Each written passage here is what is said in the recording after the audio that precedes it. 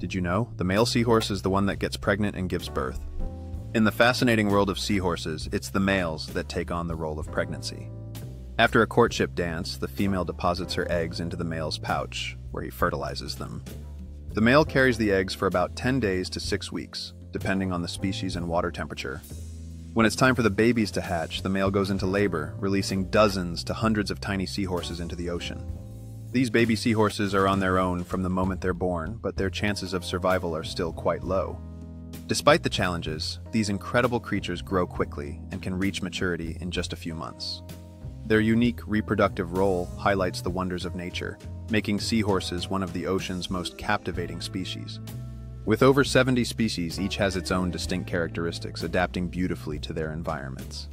Preserving their habitats is crucial, as seahorse populations are threatened by overfishing and habitat destruction. Many organizations are dedicated to protecting these precious creatures and their